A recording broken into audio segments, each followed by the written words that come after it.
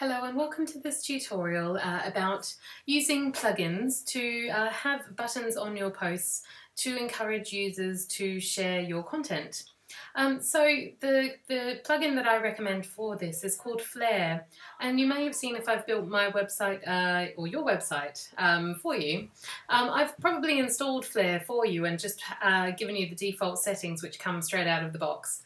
So just to give you a bit of an idea of exactly what I mean by Flare and exactly which bit of the site that actually appears on, I'm going into Terry's site here and going over to her blog page. Now if I open up this blog post, you can see just up the top here you've got something called flares, and this comes from your Flare plugin. So as you can see at the moment, this has got 0 flares. If I wanted to, I could tweet this, or I could like it on Facebook, so put a link on my Facebook news kind of reel. Now there are a number of options with Flare, and oh, just to say also as well, they don't just appear up the top, you can also set them on the left hand side, so as a person scrolls down they still have options to share your content as they're reading the article.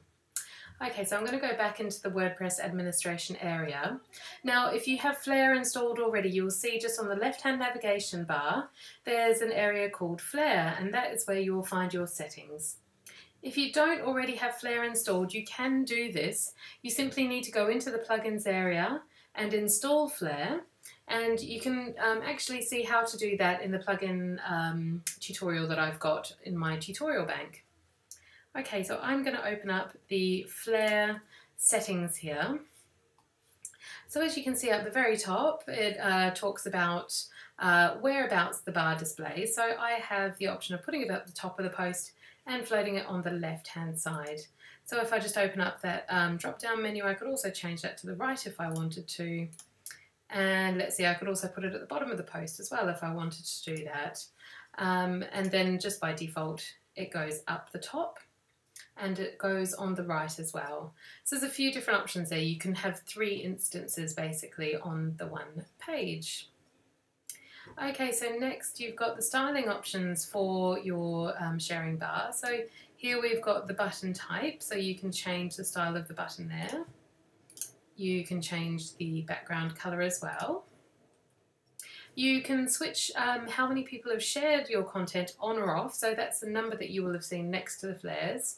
You can switch off the total flare count if you wanted to, so that's how many people overall have shared on Facebook plus Twitter plus Google plus whatever other social networks you're using. You can allow visitors to hide the vertical share bar. So if you think users might get a little bit annoyed as they're scrolling down and reading your article, and then the share bar appears on the left and they think, God, that's really annoying, I want to turn that off, you can switch on the ability for them to switch it on or off. So I'm going to keep that ticked. I think that's quite a good thing to have there. And you can also hide the flare count. So if you think, well, this is a brand new article or it's a whole brand new website, I don't really want people knowing that, this hasn't been out there for, all that long. You could actually just hide your flare count if it's under, say, 20. And then once it goes over that, it will display that number only. So you've got quite a lot of control in here. Right, so moving further down our options list. Here we have buttons options. So this is where you can add and remove buttons from your sharing bar. So as you can see by default, it's given me Twitter and it's given me Facebook. Now I'm just going to use the default settings here. I mean, I can change the color of that if I wanted to. So if you want to align that to the color of your site, you can do. I'm just using the defaults here because that's what users recognize, because these are the actual icons and logos from these social media networks. All right, gosh, I've just lost my page there. There we go. Okay, I'm going to add a new sharing button here, and I'm just going to show you the different options that we have.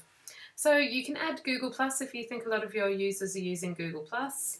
You can also add, I think this is Dig. To be honest, I don't use these ones very much. I think that's Dig, and I think, oh, that might be Share This. I'm not 100% sure about these two. To be honest, I don't know that many people on there, but if you think your audience are on these networks, you should be using that. Pinterest, I think, is also quite a good one. It's quite up and coming. So personally, I use that on my site. This is LinkedIn. So if you've got quite a professional site and you're linking with other professionals and that's an area that you want to expand your presence in, then LinkedIn is a good place to be sharing your content. And then also you can have an email button as well. So if you want to give users the ability to send an email to their friends when they see your blog post, and maybe that you think that they might think it's quite good for their friend to see, you can give them that ability as well. And then finally on the right hand side, this is Buffer. So if someone's quite a social media heavy user, they might be using Buffer, which is basically an application that queues their updates so they can save them and queue up updates that will go out at certain times on certain days. So if you think a lot of your users are using Buffer, then you might want to give them access to that. Now I'd say as a minimum, I'd say you probably want to use Google Plus because quite a lot of users are on Google Plus these days. So I'm going to click Google Plus and add that button there. And I'm also going to add an email button as well. I think that people, like to share by email still quite a lot. And so this is the default options. If someone clicks on that, they're going to get an email pop up, and so you can change the subject line on that email. So by default it's going to say, check out this article I found on your blog name, and then there's a bit of text in the email body there as well.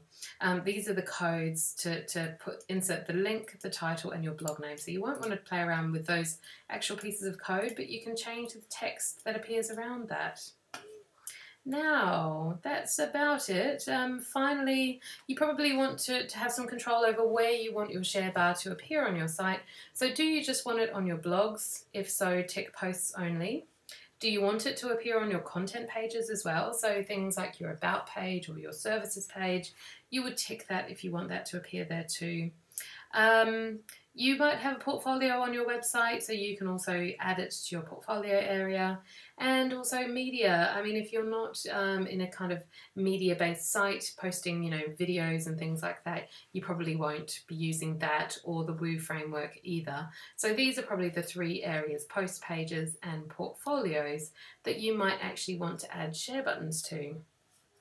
So there we go, I'm going to click Save. And that's going to update all of my settings on my Flare.